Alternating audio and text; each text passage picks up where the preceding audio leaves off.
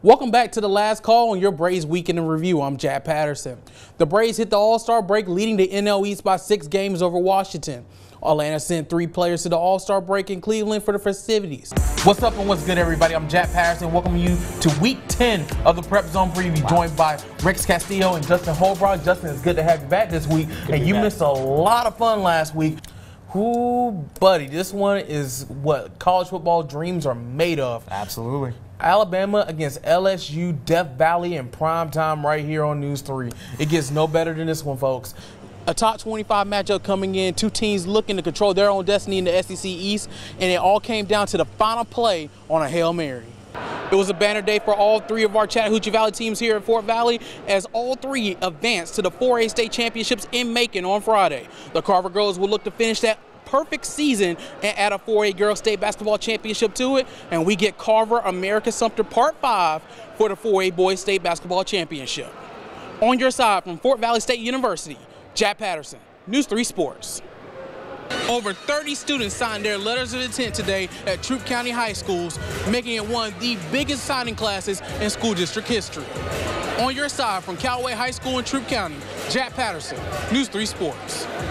Not much remains of the 2018 SEC Championship game as the crews get the field ready for tomorrow's Falcons-Ravens game. But one thing we know is for certain, the Georgia Bulldogs are residents of the Heartbreak Hotel yet again after another double-digit second-half collapse against the Alabama Crimson Tide here at the Benz. Denied yet again. The Georgia Bulldogs were double-digit underdogs going into the SEC Championship game against an Alabama team that had beaten all 12 of its previous opponents by at least 20 points.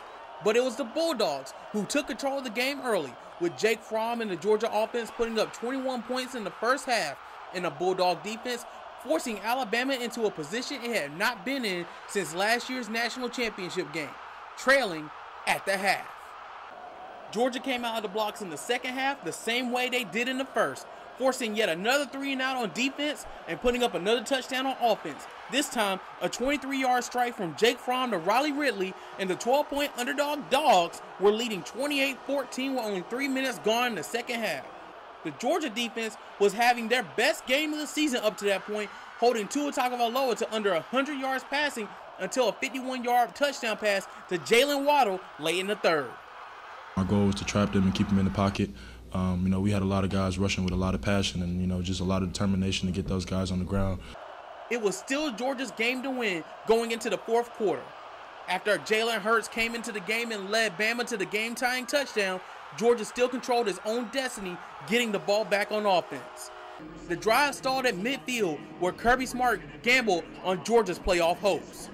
Even with the Alabama defense in the game, Smart went for a fake punt on 4th and 11 from midfield, but Justin Fields quickly ran out of field to run and was taken down for a turnover on downs. Thought it was there, and it was there today, and we were going to snap the ball quick, and we took too long to snap the ball. They didn't have a guy covered. We had a guy wide open. And Alabama would drive down the short field with Hurts scoring what would be the deciding blow. Georgia's dreams of the college football playoff had been dashed. Instead, the attention shifted to what could have been for the Dogs. Have said, that's really not for me to decide. That's for them to decide, and I thought we played our butts off today, and can control what we can control. Well, it boils down to one thing: do you want the 4 best teams in or not? It's that simple. They sat at home last year and got to go to the game while everybody was beating each other up, and they had a good football team. Give that coach across the sideline a vote who he doesn't want to play. And it'll start with us. I promise you he don't want to play us. And based on the teams that we've played this year, I think this team deserves to be in the playoff as well. I sure as hell don't want to play them again. All right, but that's the best compliment I can give you or give them. Nick Saban thinks the Dogs should be in the playoff. However, they'll likely go from Mercedes-Benz Stadium here in Atlanta to the Mercedes-Benz Superdome in New Orleans as the highest-ranked SEC team not in the college football playoff in the Sugar Bowl. On your side from Mercedes-Benz Stadium here in Atlanta, Jack Patterson, News 3 Sports. News 3's Jack Patterson continues our team coverage in Troup County. It was a banner day for Troup County schools on National Signing Day. The morning started over at Troup High, where 5 football players committed to play in college. Standout wide receiver Jamari Thrash will head up I-85 to play at Georgia State. Jatavius Smith will play in the SIAC at Fort Valley State. Independence Community College of the Netflix hit series Last Chance U picked up 3 signings at True. Joko Willis, Tyree Carlisle, and Alonzo Ogletree will all head to Kansas. Also, baseball signing Jackson Knox will sign with Marion Military Institute. Kind of talked to the coaches, and me and my mom spoke to the coach last night. It kind of sold, like, he put it in a way like it sold me. Like, he made it seem perfect for me. Heading in town to LaGrange High, the Grangers had 3 players signed to play at the next level. Linebacker Dexter Fitzpatrick is committed to Mars Hill, while offensive lineman Robert Thornton will go to Middle Georgia, and wide receiver Jordan Ogletree is heading to Tuskegee. Over at Callaway, the Cavaliers had 20 players sign letters of intent today, a new Troup County record, including 2 Division I signings. It's special. Like I said, like Coach said, we made history today. Signed 20 people. That's the biggest Troup County has seen. And all these guys are my brothers, and we love each and every one of each other. These are all my brothers. They've been here for me throughout all my injuries, all my ups and downs. Cheer me on through bad games, cheer me on through good games. All these are my brothers. I'm happy for them to succeed. I know they're happy for me to succeed. Over 30 students signed their letters of intent today at Troup County high schools, making it one of the biggest signing classes in school district history. On your side from Callaway High School in Troup County, Jack Patterson, News 3 Sports. Tonight's game between the Columbus Lions and the Carolina Cobras has 0 implications on the playoffs. Both teams already secured a spot, and both already know who they'll face next week. So this game was one last chance for both squads to get things right before the postseason starts next week. The Lions lost Luke Collins to a concussion, but since then, they've won back-to-back games with new man Brian Hicks under center. Here we go, 14-7 Lions down in the second quarter. Hicks is hit on the arm, and it gets picked off by Michael Green of Carolina. The Cobras will make them pay for it shortly thereafter. On the ensuing possession, Charles McCullum finds a wide-open LaVon Pearson. He gets in the pay dirt, extra point no good. Columbus down 20-7. But they get it together on the next drive. Check this out. Tristan Purifoy go up and get it. He gets into the wall, still hangs on. It is a touchdown. Lions back in business, 20-13 midway through the second. Lions trying to get in the stop on defense. The ball gets deflected, but Jordan Jolly somehow gets it for the touchdown. Cobras back up.